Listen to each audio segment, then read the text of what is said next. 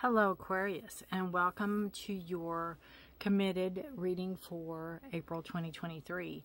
Aquarius, this is a general reading. It won't resonate with all of you, so please take what resonates, leave the rest. Feel free to check your other sign placements to see if there's more clarity or guidance or information in those for you.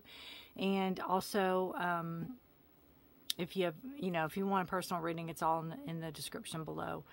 Aquarius, welcome to my channel. My name is Rudy. If you are new here, welcome. And if you're returning, welcome back. I want to take a second to thank all the new subscribers because you all are just, you're rocking this little channel. It's a small channel and it's growing, and I thank you all for it. So thank you very much for being here and showing up for me.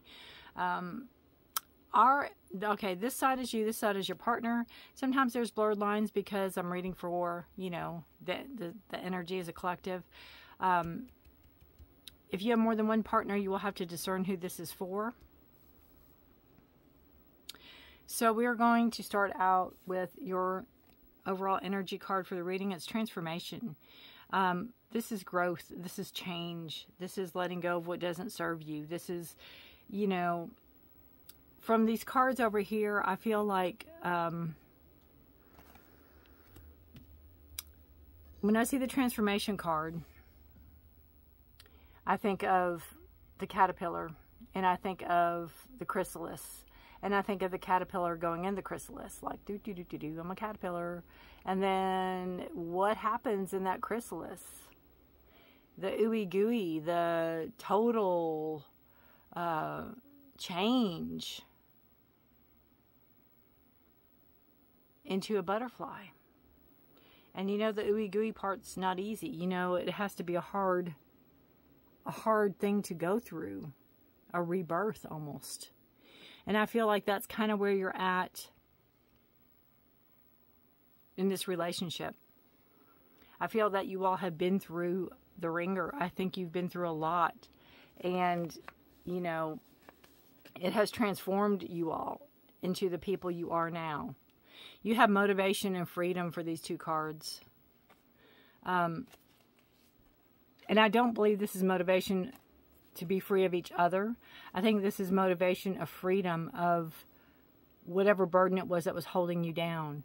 It could have been some type of addiction, or it could have been some type of, somebody not being truthful or honest. But there's some type of freedom from something that was plaguing you all, or that was holding you all back. And it gives you the motivation to move forward. It gives you a new clarity or a new insight into your relationship. You have confusion, wild card, and caution. And I feel with all three of these cards is that either you don't know what to expect out of the relationship, you don't know what to expect from your partner, or your partner doesn't know what to expect from you. It could be, the blurred lines, the misunderstandings, that I don't know which way to take you. I don't know how you're going to react. I don't know what mood you're going to be in. I don't know if you're going to go off and go, I'm treading on eggshells is what I feel. Walking on eggshells. Treading carefully, treading lightly. Maybe that you all, whatever it is you've been through, maybe the motivation for freedom is just to kind of see where it's going. That could be the transformational energy. You all could be, again, coming out of that ooey gooey to this new freedom, seeing where it leads you, or seeing where this is going to go.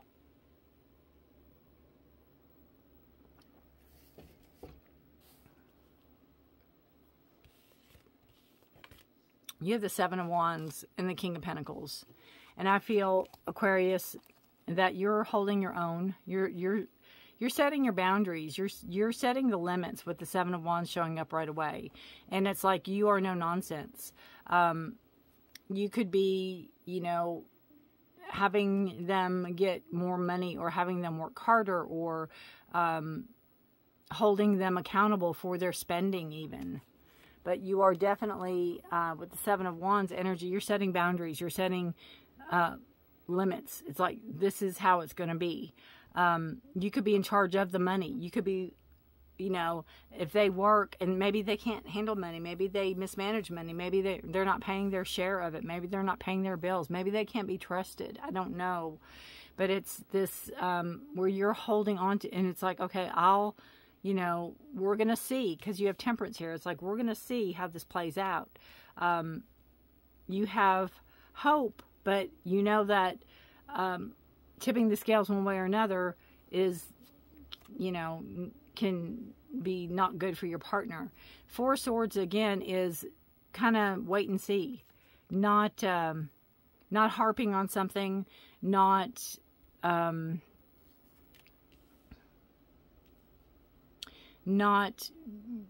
being down someone's back the whole time. You know, it's like, okay, this is what it's going to do. This is how we're going to play this out. You all agree, and then you let it go, and you see how it plays out. It's like you're not mothering them or fathering them. You know what I mean? Ace of Cups. You love this person.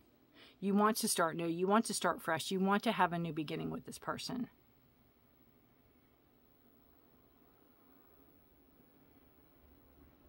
You see potential in this person.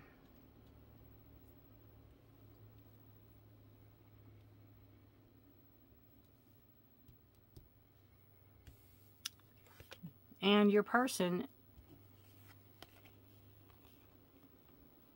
you know, I just feel that these are so like, bipolar is the first word that comes to mind, so I'm just going to put it out there, and I'm not calling or saying anybody's anything, but it's just with these two cards is just what I feel. You have the Victory card and Three of Wands. It's like they feel that very much that they are in charge of a situation, or they're victorious over it, or they're overcoming something, and they can move forward, and they know already which direction they want to go in. I think they're just waiting for something. They're waiting for a release. They're waiting for paper to come in. They're waiting for a nod, a go-ahead. But then on the opposite side, I feel that they don't feel worthy. They don't feel justified. They don't feel like it's maybe the right timing for them. Maybe they don't feel like they're ready. Maybe they don't feel like they're ready to make decisions for themselves. Maybe they don't feel, there's a confusion here. There's too much going on, too confusing energies. What if I make the wrong choice? What if I pick the wrong thing? What if I slip up the first time? There's such a darkness and light here. There's such a, again, the bipolar is the first thing that came to mind because of the total split in the cards. It's like, yes, I got this. Yes, I'm doing this. It's like, oh, what are you doing? You're not ready. And I know that's not bipolar, but it's just, that's what came to mind. It's the ego. It's the, counseling comes to mind too with this energy. Therapy.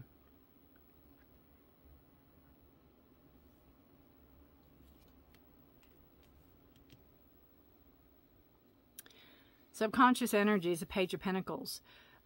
There could be a child involved. You all could have a child together. That could be maybe why you're holding on tighter than you maybe would if you weren't with a child involved.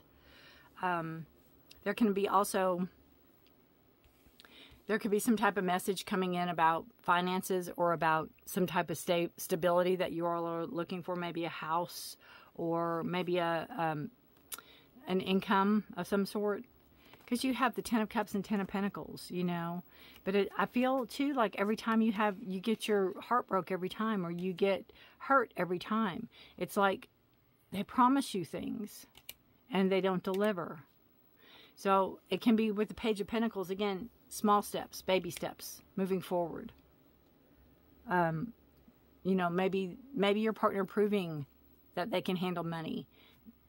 Little things at a time.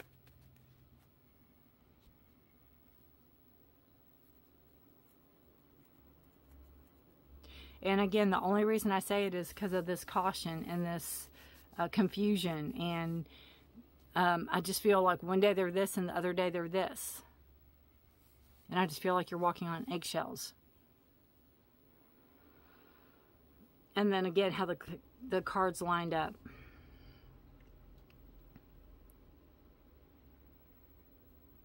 It's like they have days where they're like, yes, they're on it. And then they have days where they're second guess themselves and doubt themselves. And there's days that they're just, they can't. And you have the patience. You have so much patience with this person.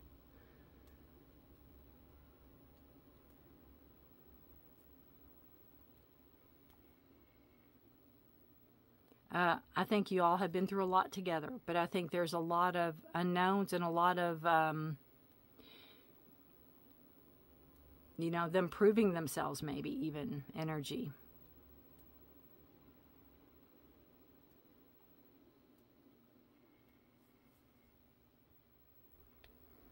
So what were these cards? Freedom and motivation. Freedom could be from their, you know, mental, from themselves, you know, to be free of that mental instability of their own thoughts. Again, motivation could be child. It could be just an up-and-coming baby step, like a payment's due. Will they make it? Or they need to do something, go to a job interview. Will they make it? Will they do it? Will they walk the talk? And I just feel, excuse me, you've done everything you can do, and you can't hold their hand the whole time. You have to see what they're going to do. They have to forge their own course. They have to show you.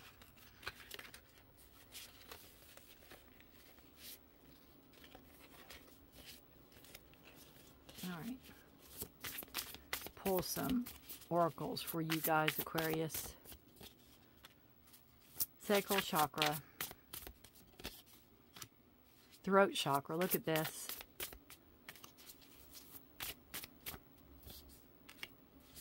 Holiday.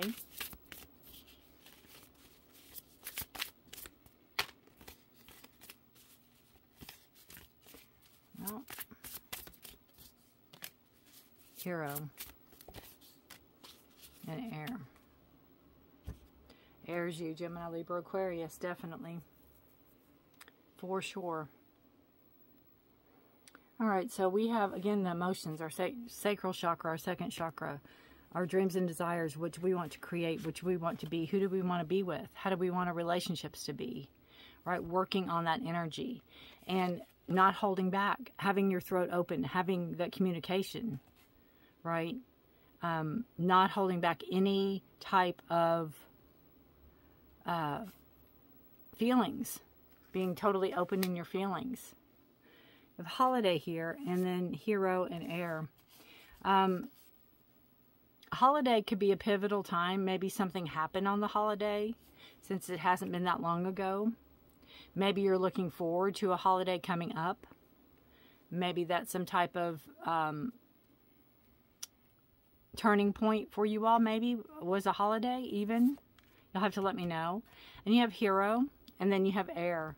So air to me is, you know, again,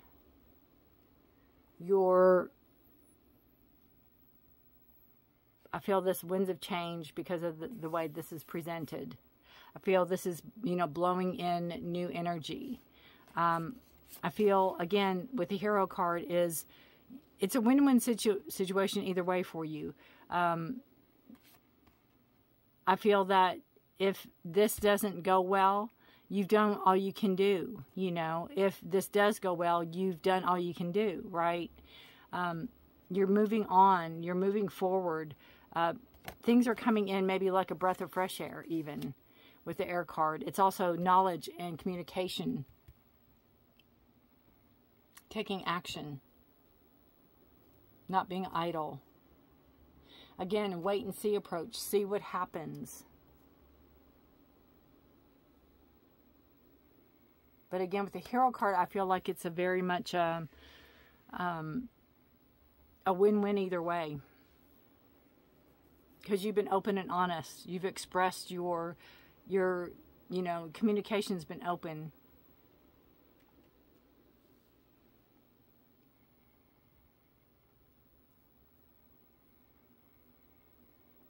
So, I find this interesting how the sacral chakra and the air card are very similar to, it's almost like a chaotic energy there, which is a wind energy. Again, changes.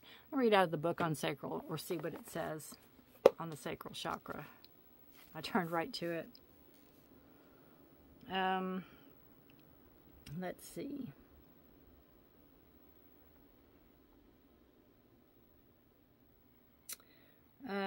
Stuck in your feelings, unsure of how I feel. When you realize the meaning of your feelings, experience that there are tools to lessen the energetic impact that these feelings have over you. The good and the bad feelings barometer begins to be replaced. Grounding, transparency, transmutation, and the energetic flow through your system becomes your daily ally as you allow yourself to experience the wonder of feelings. No longer do you walk your journey from place of debilitating reaction to outside energies, but instead from a place of energetic mastery. And that could come with that beautiful transformational energy with the butterfly. And it can be for your partner as well. And it can also come with, your partner as well as you speaking your mind. Maybe the holiday is a time frame. Maybe you all are giving each other to a holiday to see how things go. But either way, you'll be okay with it. And either way, the winds of change are moving forward. Actions being taken. All right, Aquarius. I thank you for watching. And know I put readings out mid-month for health, career, finance, and love. So if you're interested, hit the notification bell and subscribe. That way you won't miss any deck unboxings or any future readings I do. I thank you all for being here. I really appreciate all of you, and good luck to you this month. It's a challenge, but I feel like you've been doing this a while, especially with the transformation card. You're coming at the other end, but there's still some questions that you're not comfortable with. The eggshells are there. You don't know how to take this person. All right, guys, take care of yourselves and each other. Stay safe. Be blessed. Aquarius, till next month. Bye for now.